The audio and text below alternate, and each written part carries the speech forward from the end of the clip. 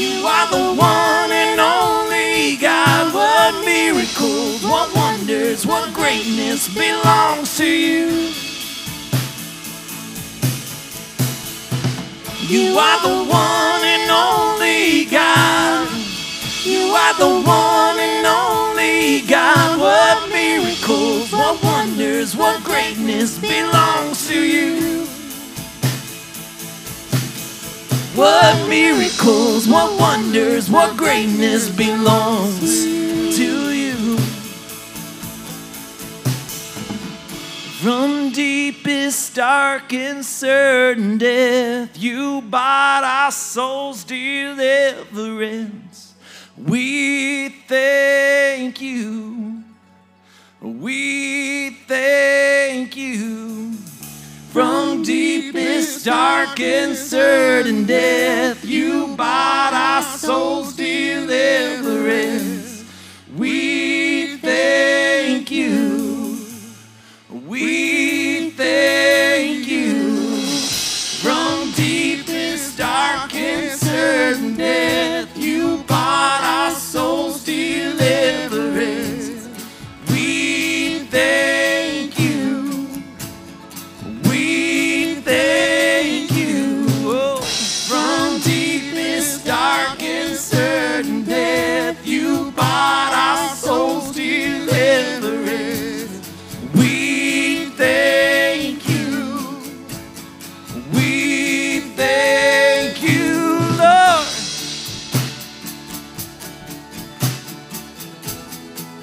We just want to thank you this morning. We just want to thank you this morning, Lord, for all that you've done, all that you are, God.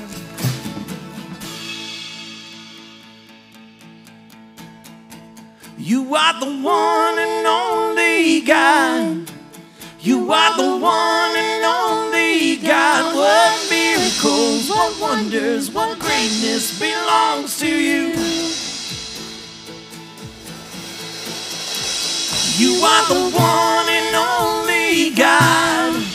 You are the one and only God. What miracles, what wonders, what greatness belongs to you. What miracles, what wonders, what greatness belongs to you. What miracles, what wonders, what greatness belongs to you. Amen.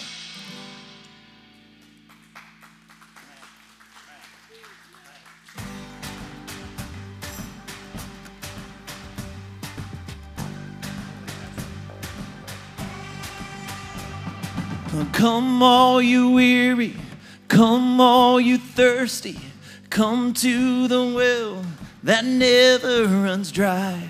Drink of the water, come and thirst no more. Come all you sinners, come find his mercy. Come to the table, he will satisfy. And taste of his goodness, find what you're looking for. For God so loved the world that he gave us his one and only Son to save us. Whoever believes in him will live forever.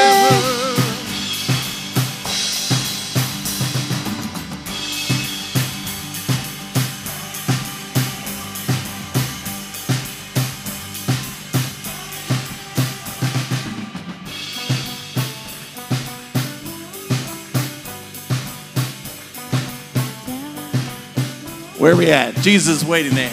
Jesus is waiting there with open arms.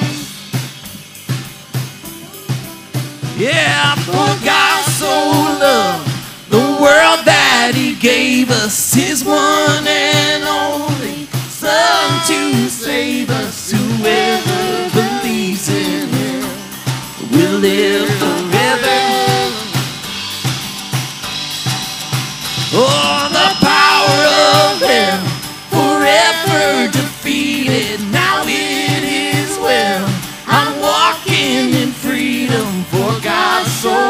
love.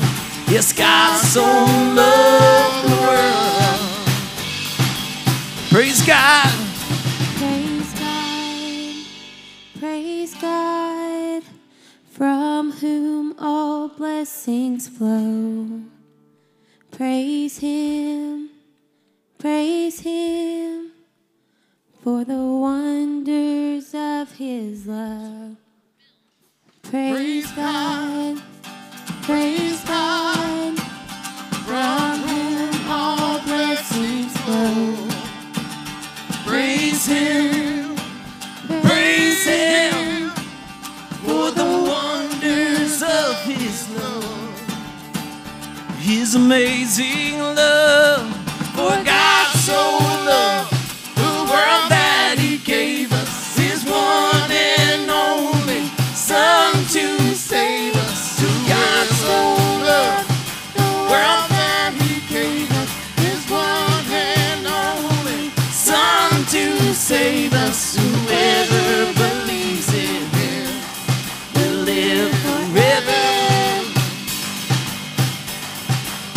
Oh, the power of Him forever defeated. Now it is well. I'm walking in freedom, for God so loved. God so loved the world.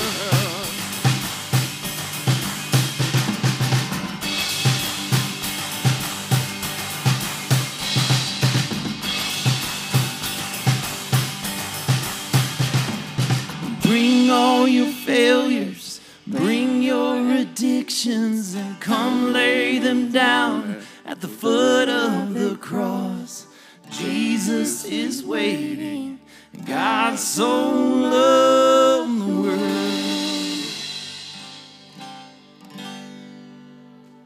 Amen, amen. Thank you for bearing with me on these guitar issues. But God is still good. He still loves us regardless of what happens this morning. We know that He is here.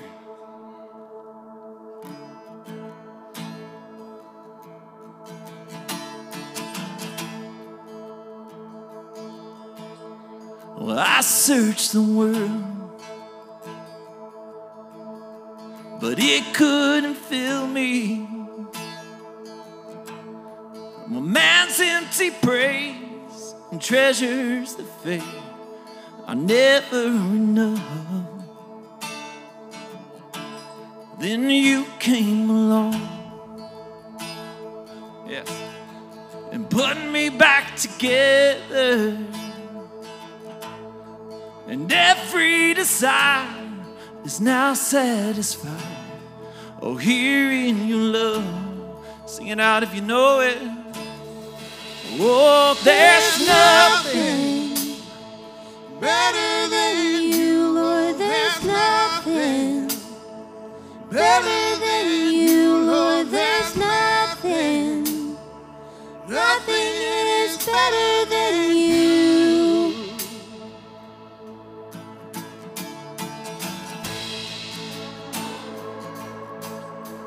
I'm not afraid to show you my weakness, my failures and flaws. Lord, you've seen them all, and you still call me friend. 'Cause the God of the mountain is the God of the valley, yeah. And there's not a place your mercy and grace, it won't find me again, again, again.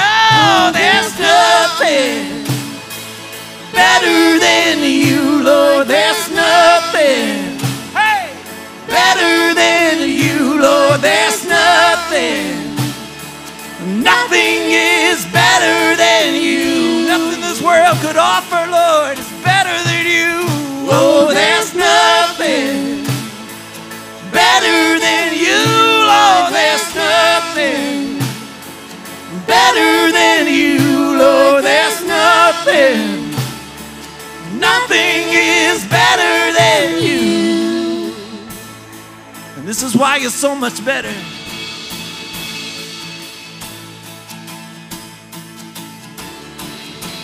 You turn mourning to dancing. You give beauty for ashes. You turn shame into glory. You're the only one who can. You turn mourning to dancing. Hey. You give beauty for ashes. You turn shame into glory. You're the only one who can. You turn graves.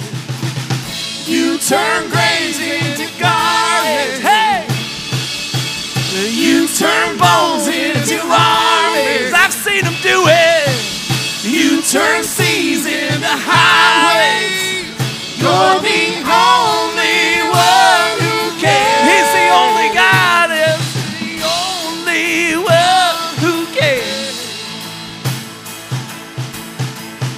Oh, there's nothing. Sing it if you believe it. Better than you. Oh, there's nothing. Oh, Better than you. There's nothing better. There's nothing better than you, God. Nothing is better than you. Oh, there's nothing better than you. Oh, there's nothing better than you. Lord, there's nothing. Nothing is better than you. Turning graves. You turn graves into gardens. You turn bones into armies. You turn seas into highways. You're the only one who can. You turn graves into gardens. You turn bones into armies. You turn seas into highways. You're the only one who can. You're the only one who can. You're the only one who can.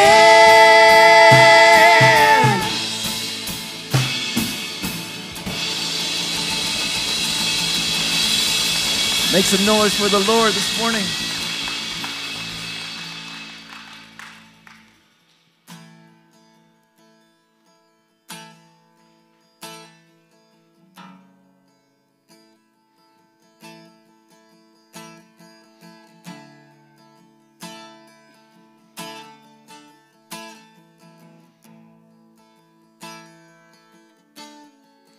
Oh, there's nothing better than you. Oh, there's nothing. Sing it out. Better than you, Lord. There's nothing.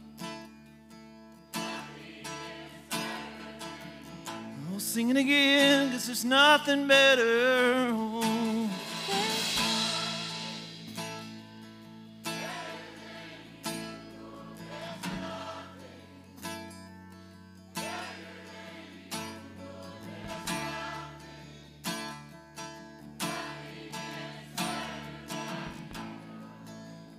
Oh, there's nothing, oh, there's nothing better than you. Oh, there's nothing better than you. Oh, there's nothing.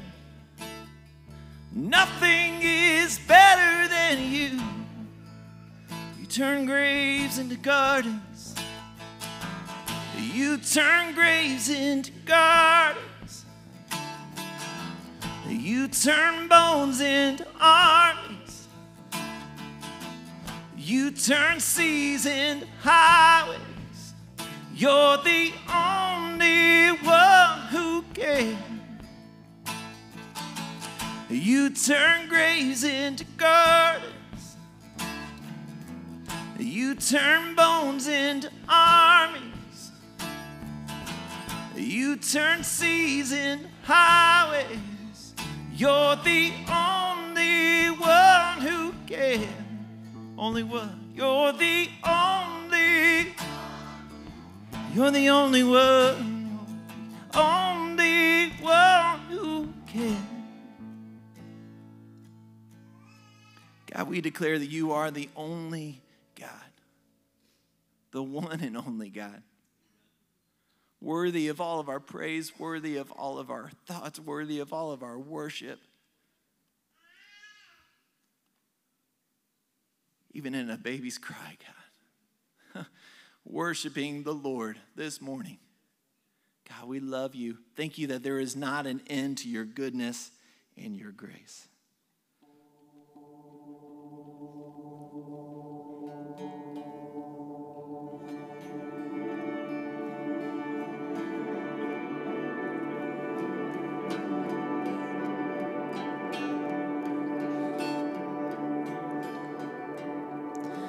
Where can we run? Where can we hide that you will not find us? Deepest of depths, highest of heights, your love, it chases us. No matter where we've been, no matter what we've done, we can't escape your love. And we will never see the end. We will never see the end of your goodness. We will never see the end. We will never see the end of your goodness.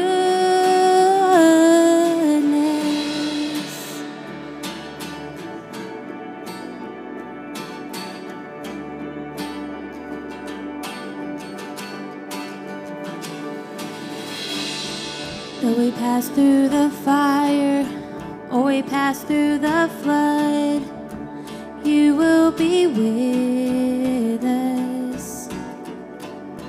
Though we walk through the valley, the darkest of night, your love will be our light. When we are in plenty, or we are in want, you will always be enough. And we will never see the end. We will never see the end of your goodness. We will never see the end. We will never see the end of your goodness.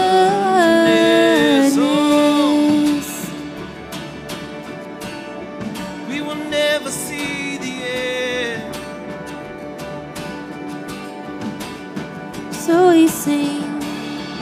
We will never see the end.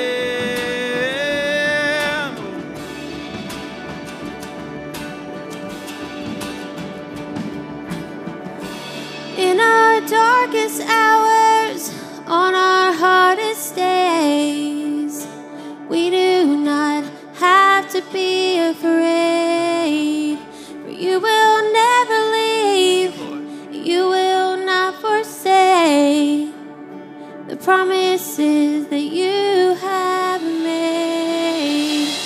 In our darkest hours, on our hardest days, we do not have to be afraid. You will never leave, you will not forsake the promises that you have made.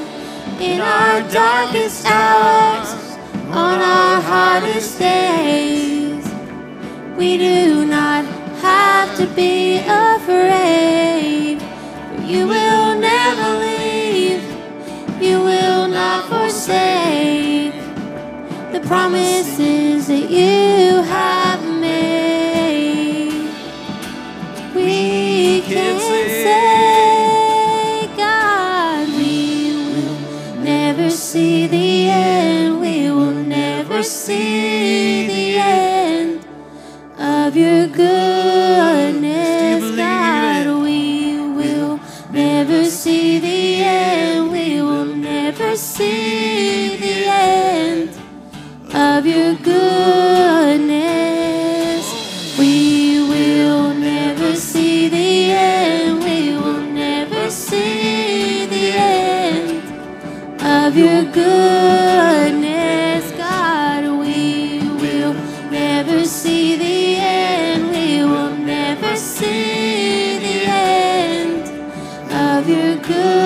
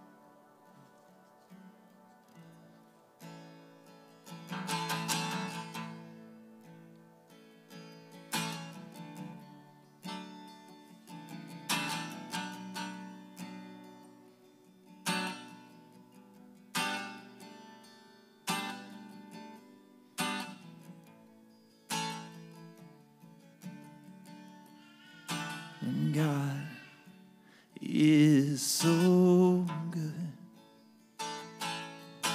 And God is,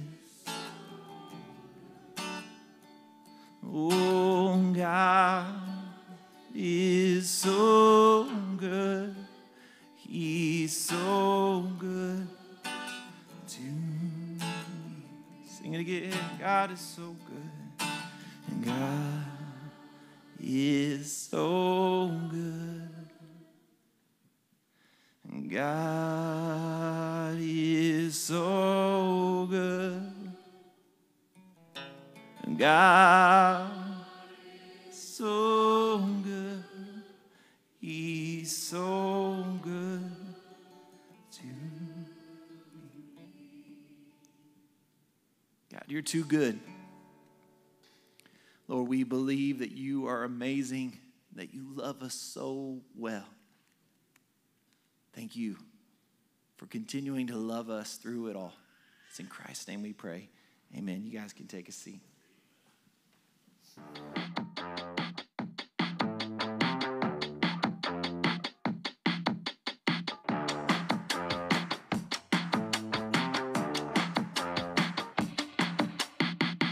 I'm Jenny, and I've been at Crosswind for a little over a year now. Well, the first time my daughter came here, she was invited to VBS. And the first night of VBS, she came home and she wanted to know, hey, can we go back? You know, and I was like, well, you're going back tomorrow night. And she was like, no, can we go back, like Sunday? Basically, we've been here since. It's been a great community for her.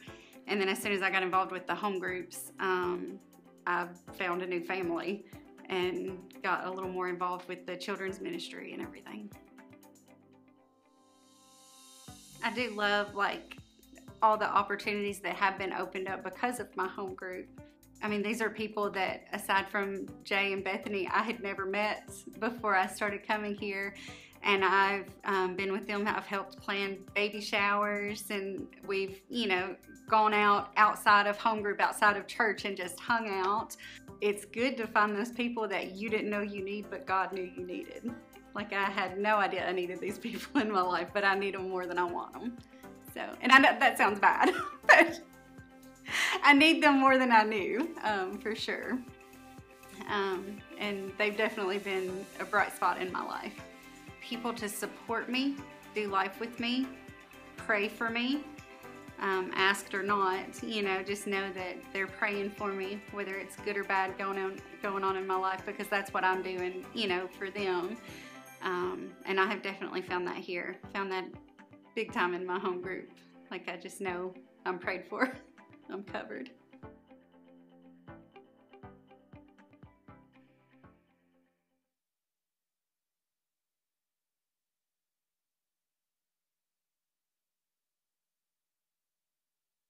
And there we are. Here we are. Good morning. My name is Jeremy. I'm the pastor here at Crosswind. I'm so thankful that you're joining us for the worship service this morning, whether you're watching online or here in the auditorium. It'll be neat over the course of the rest of the series, Find Your People, as we will hear from individuals who have been impacted by groups and by pursuing authentic Christian community here at the church. I'm super pumped to get to share some of those stories with you all. When I was in seminary, I was taught something both explicitly and implicitly, meaning it was something that was actually said in class, but it was something that was implied even on a deeper level. And that was there was this barrier that had to be erected between the pastor and the congregation. The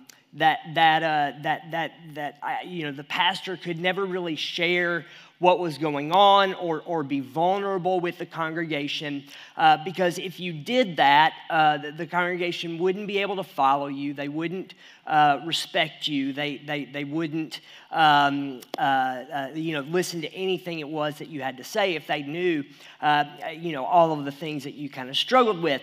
And I can remember sitting in the classroom thinking, what a terrible thing to teach.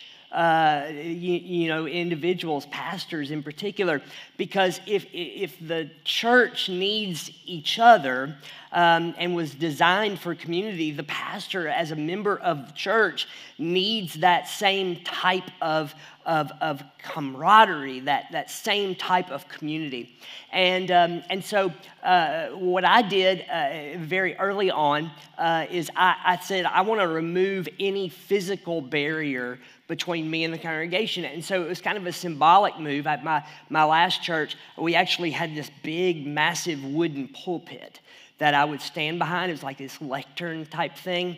And I just got rid of it. I was like, no, I don't want there to be any barrier between me and the congregation. And when it came to being vulnerable on this stage, like I feel like I do a pretty good job of that. I've told you all, for instance, when I'm a lousy husband, and I've told you when I fight with my wife, because I do sometimes. And I've told you when I'm a lousy parent, because there's times where I make mistakes as a parent. There's times when I lose my temper with telemarketers. And I've told you all of those stories along the way. And what I found is that it's easy for me to be vulnerable when I'm up on this stage, because really I can't see your eyes and I can't see you looking at me, and you don't get an opportunity to talk back to me because I'm the one with the microphone. And so I don't have an issue being vulnerable here on the stage, but one-on-one, it becomes a little bit different of a story. And when it came to even my own groups that I've been a part of, I've recognized that there's a tension there when I have to look someone in the eyes and say, here's where I'm struggling. And in particular, when they ask to pray for me, or they ask if there's something they can do for me. I can remember very clearly, I was sitting in a home group in my living room, and I had a really rough week, and there were some things that were kind of going on in the church world. And I can remember saying to the group, hey, I'm really struggling. And they looked at me, and they did what we teach them to do in group. They said, can we pray for you? And in that moment, I just was like, no, like and they made me, anyway. But regardless of that, like it's so difficult, I think, sometimes to be vulnerable one-on-one. And then you come to church, and we say, like, one of the key tenets of Crosswind Church is to go and engage in authentic Christian community. And one of the hallmarks of authentic Christian community is being vulnerable and opening yourself up. And it can be incredibly difficult and incredibly intimidating, especially if you're a man, by the way, right? Like you're a guy and you show up at church and we go, well, we want you to sit in a circle and share your feelings, right? And every man is just like, oh no, like I'm not going to do that, right? It's something that can be incredibly, incredibly difficult, especially if you're a guy. I grew up, for instance, being taught by my family that really you play things kind of close to the vest. Like you don't air your dirty laundry out in front of everyone. And in fact, I can remember being a kid asking my dad one time who he voted for president, and his response to his only son was, "That's none of your business." Right? That was just the way that I was kind of taught, kind of growing up, that you kind of keep things in and you kind of hide things, because if you let other people know where you're struggling, then they won't respect you, they won't follow you, they'll use it to hurt you, right? They'll shame you, they'll guilt you. And so as a result, we learn, be it on purpose or unintentionally, we learn to hide as people and hide from being known. And you want to know the dirty secret? Like, this is the problem that a lot of people have with church, is that if there's any place you should be able to go where you can be vulnerable and be real, and here's my struggle, it's within the body of Christ. And yet for so many of us, our experience with church has been completely different than that, right? Like we hide and we put on our mask and we show up at church and we tell everybody we're doing fine, when in reality our world is imploding all around us. And then when we see somebody that declares bankruptcy, or we see the house go into foreclosure in the paper, or when the marriage implodes, we just kind of go, I never would have guessed it. I never knew, because it looked like they had everything together because they put on the mask and they put on the show. Maybe that's your problem that you've had with church, is you feel like you have to come and pretend to be something that you're not. Now, what I want to talk about today is the fact that it didn't always have to be that way. Like, it wasn't that way, that you were created not just for community, but you were created to be known and to know others fully. And today, to figure out where it went wrong, we're going to go all the way back to the beginning, all the way back to an event that occurred that changed everything and forced all of us to want to hide behind the masks that we wear so well every day.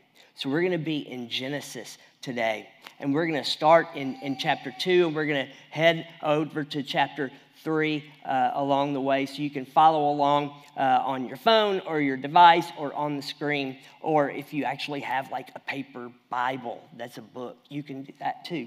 And we're going to be in Genesis chapter 2. I'm going to start in verse 18.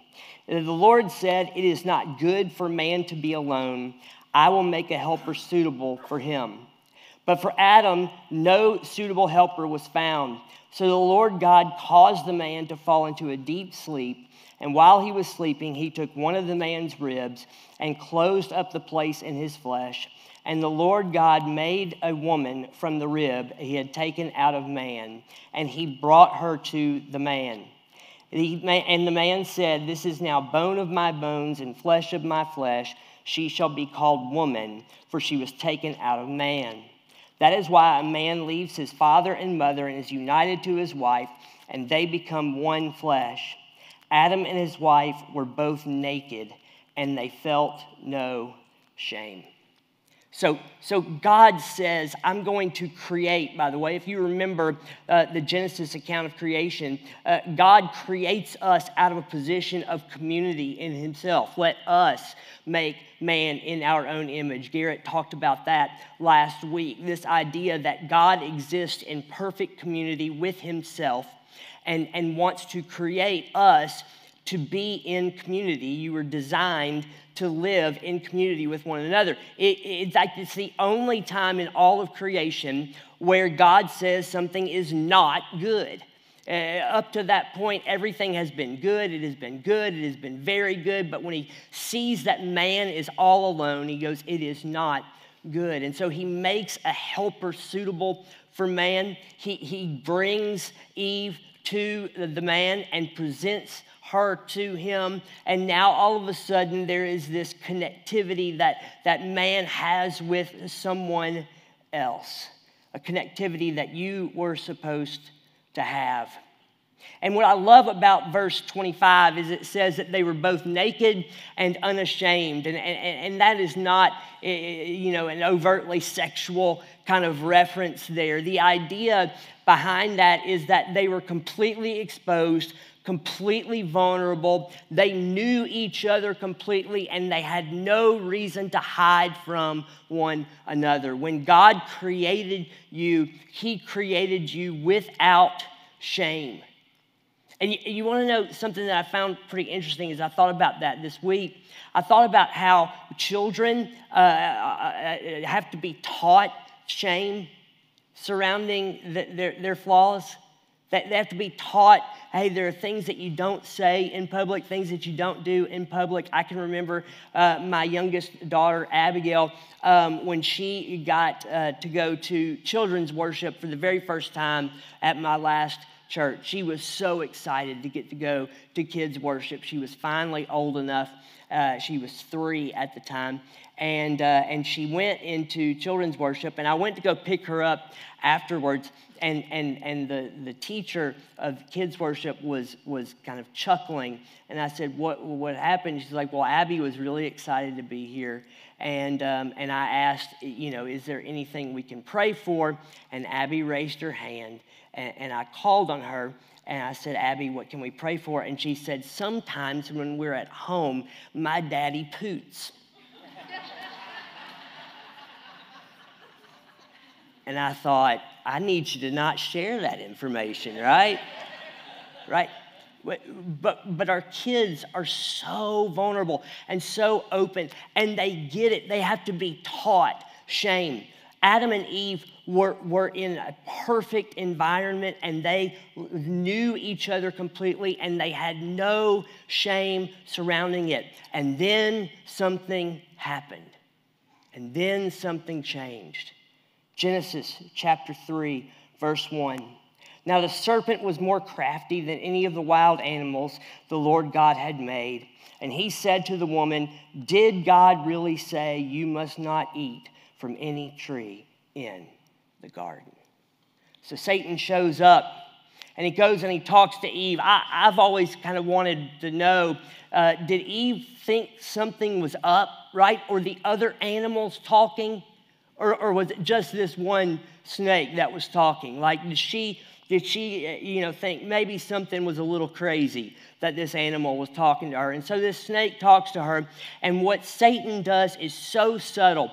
He takes the focus away from God's provision, all of the trees that God had given them to eat, right? He takes away the focus from the provision, and he puts it on the prohibition. So he takes the focus away from all that God has given to provide, and he puts it on the thing that she doesn't have. He puts it on the thing that God has prohibited Eve to have. And in doing so, all of a sudden, he kind of twists God's statement just a little bit. Does he say you can't eat from any of the trees? Well, no, that's not what he says. Look what Eve says in verse 2. The woman said to the serpent, "We may eat fruit from the trees of the garden, but God did say, you must not eat the fruit from the tree that's in the middle of the garden, and you must not touch it, or you will die." I think at this point, Eve probably hadn't thought much about the tree in the middle of the garden, because she had everything she could ever want. She had everything that she could possibly need. All of the food, all of the fruit, all of the trees. She had a perfect relationship with God. She probably had never thought about what she didn't have until Satan brought it up. And the thing is, folks, is that we do the exact same thing, right? Think about your worst mistakes, the biggest regrets that you have. It all began because you were focused in on something that you didn't have or something that you thought was better than what it was that you did have. It was a different relationship. It was the new car. It was the bigger house. It was all of those things that the world tells us we should chase after. And we went and we chased after those things because we forgot to focus in on just exactly what God had provided for us. But that's what the world does. That's what Satan does. It's so subtle. He takes your focus away from the provision and he focuses it on the prohibition and the thing that you don't have. And now that he's kind of got her baited, now that he's got her focus changed, look what happens next. Genesis chapter 3, verses 4 and 5. You will not certainly die, the serpent said to the woman, for God knows that when you eat from it, your eyes will be opened and you will be like God, knowing good and evil. And here's the lie that Satan gets you to buy into and me to buy into. And it's that God is holding out on you. There's something that he has that he's holding in and he's not giving you. And when you buy into that lie, you will be tempted to chase after the thing that you think you don't have, the thing that you think will make you complete, the thing that you think will make you whole. Eve, verse 6. When the woman saw that the fruit of the tree was good for food and pleasing to the eye and also desirable for gaining wisdom, she took some and ate it.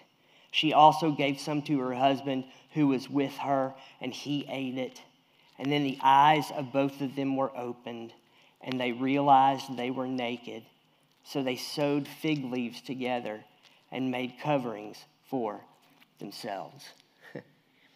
She justified it. She looked at the fruit and said, oh, it looks good. It's 100% organic, right?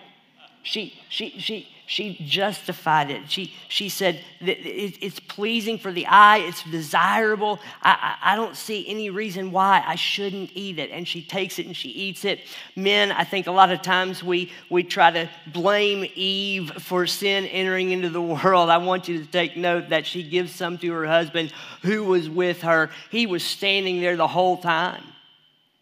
He was the one that had heard God's provision and prohibition, and yet he sat silent. Men, we've been largely silent ever since.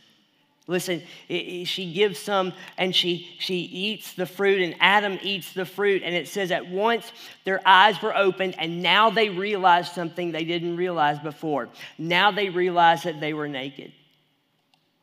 Now they realized that they had shame. And now they had to hide themselves. They sewed together fig leaves to cover up their nakedness. I think this is kind of interesting. Who are they hiding from? They're hiding from each other. They had previously been fully exposed to one another. Now all of a sudden something had changed. Now all of a sudden there's shame that entered in because sin penetrated their hearts. And now they felt the desire to hide. And men and women have been hiding ever since. But here's the good news. Here's the good news. It doesn't end there. The story doesn't end with them hiding from each other. The story goes to a whole nother level. Look at verse 8. Then the man and his wife heard the sound of the Lord God as he was walking in the garden in the cool of the day. And they hid from the Lord God among the trees of the garden. But the Lord God said to the man, where are you? This is so cool. Watch. The way that the Hebrew language is worded here, right? The language that the Old Testament was written in. is it implies that when God is walking in the garden in the cool of the day, that it was a regularly occurring thing. It was like he had a standing appointment with Adam and Eve every day where he showed up in the garden. Now, let me tell you what's so cool about that. God knew that they had sinned. God knew that they had fallen. He was omnipotent. He knew everything that had happened, and yet he continued to show up. It was messy, and he didn't walk away from the mess. He walked towards the mess. And when you find yourself in the mess of life, when you find yourself in the destruction that comes from the disobedience that you bring upon yourself, I need you to understand that God walks into your mess. And he shows up and he seeks you out. He doesn't abandon you simply because you've made a mistake. He shows up and he says, "Where are you?" Look what man says in verse 10. It says, he answered, "I heard you in the garden and I was afraid because I was naked, so I hid." And he said, "Who told you you were naked? Have you eaten from the tree that I commanded you not to eat from?" I find this is kind of funny. A good counselor that you would go to, right, is not going to tell you what it is you've done. He's going to bait you into it. God kind of like, "Hey, I know what you've done. Why don't you tell me what you've done? Have you eaten from this tree? Who told you that you were naked?" Well, Adam tries to pass the blame on to Eve, and Eve tries to pass the blame on to the serpent. And God curses the serpent. He takes the serpent's legs away. This is why snakes are accursed and why anybody that ever has a pet snake needs to have serious mental health evaluation, right? It's Satan's hand puppet, right? God took their legs away. Okay. And he punishes man, and he punishes woman. And the story should end there, but it doesn't. In verse 21 of chapter 3, it says, "And the Lord God made garments of skin for Adam and his wife, and he clothed them." He did for them what they couldn't do for themselves. He provided a grace and a restoration, and he fixed what it was that sin had broken. Listen, you were created to be fully known without shame. You were created to be fully known without shame. But when sin entered into the world, in the story that we just read, it wrecked everything and it brought shame into the world. And it penetrated your hearts and it has caused you to want to hide from yourself and hide from other people. And when we come together as a body of Christ, we're asked to be vulnerable and we're asked to be real with one another. And I want you to understand that is not an easy task. It is something that is incredibly, incredibly difficult because it is not natural because of sin. And if we're honest with ourselves, we're afraid, be it fear or pride or whatever it may be, that if someone knows us fully, that they'll reject us or they'll use it against us to hurt us or to harm us, or that they'll lose respect for us, or any other number of struggles that we have in being vulnerable. And yes, I want you to understand that when you enter in community and when you are vulnerable with someone else, you run the risk of being hurt. Yes, you do. But I'm telling you, there is no other better way to live than to be known and fully known. And Paul would write thousands of years later after this event, Paul would write in Romans chapter 8, verse 1, "There is therefore now no condemnation for those who are in Christ Jesus." If you're a follower of Jesus Christ, God does not condemn you. Why should you be concerned about another human being condemning you? And yet we do. And yet we hide. And so what I want to encourage you to do, because I know that this task is so difficult, I want to encourage you to take a small step. I want to encourage you to take a move in the direction, or a step in the direction of vulnerability. And I want you to do a couple of different things. I want you to just do an experiment for the next 7 days, okay? I want you, number one, to stop asking the question, "How are you?" when you don't want an answer. Okay? I want you, if you ask, "How are you?" I want you to maybe even follow that up with the ... really, right? Because we don't want an answer. It's just kind of like a polite way of kind of interacting with one another. We ask people all the time, "How are you?" And we come up with cool phrases like, "I'm fair to middling," right? Or if I was any better, I'd be twins. Or I'm finer than a hog's, what is it, a frog's hair or whatever. Like, we come up with all of those different kind of things that we say, right? I'm still standing, or I'm upright, or I'm better than the alternative. We come up with all of these things. What if we just stopped for just asking people, "Hey, how are you?" if we don't really mean that we want an answer? Maybe it means you just say, "Hey, good to see you," right? Or you come up with something else. The other thing that I want to encourage you to do is that when someone asks you, "How are you?" to share one thing about you for real that is going on in your life. It doesn't have to be a big thing. It doesn't have to be, completely opening up. Just try to step into that vulnerability and just share one thing. You asked how I was. Let me tell you, right?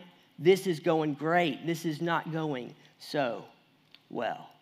What would it look like if just for a week, if we just stopped pretending and stopped hiding and took a small step into vulnerability with one another? I'm telling you, it is risky, but there is no better way to live.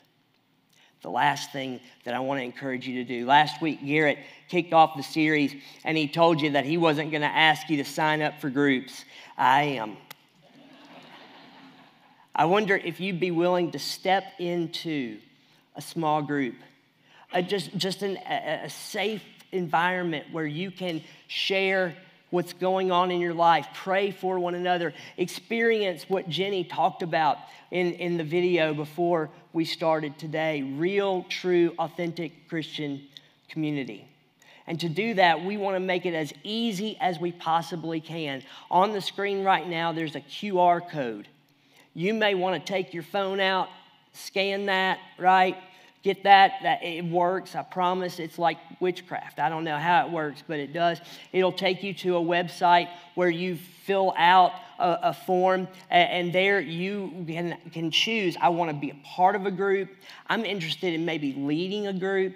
I'm interested in hosting a group in my home. You can say, "Hey, this group is, the particular group that I associate with, it's not represented in group life at Crosswind. I would love to see a men's group or a women's group. I would love to see a college group," whatever it may be, and you have a place where you can put that there on the form. If scanning the screen is just a little bit outside of your comfort zone, we've got this QR code in tables in the foyer at the Welcome Center and in the Starting Point room as well. We want you, right, to know that you can sign up, and this is going to be available throughout the rest of the series. Sign up and have someone talk to you about what it looks like to be a part of a group on some level. If you don't like QR codes and you don't like the internet, come to the Starting Point room. We'll help you figure it out, okay? Because we want everyone to know that even though vulnerability is risky, there is no better way to live. You were created to be known and known fully and without shame. Let me pray for us. God, thank you so much for the opportunity you've given us to come here today. Thank you for creating us out of community and for community. Thank you for creating us to be known and fully known and to be known without shame. And God, I'm so thankful that you don't condemn us. Why then am I so afraid of being known by someone else? God, I pray that we would all take a step into vulnerability. We all take a step into being known and being fully known. And God, I pray that you would give us the wisdom to recognize those opportunities that we have and the courage to step into them no matter what the cost may be, no matter how difficult it may be. Because although it's risky, there is no better way to live. God, we love you. We trust you. We pray these things in Jesus' name. Amen. Amen. Thank you guys so much for coming. I'll see you next week.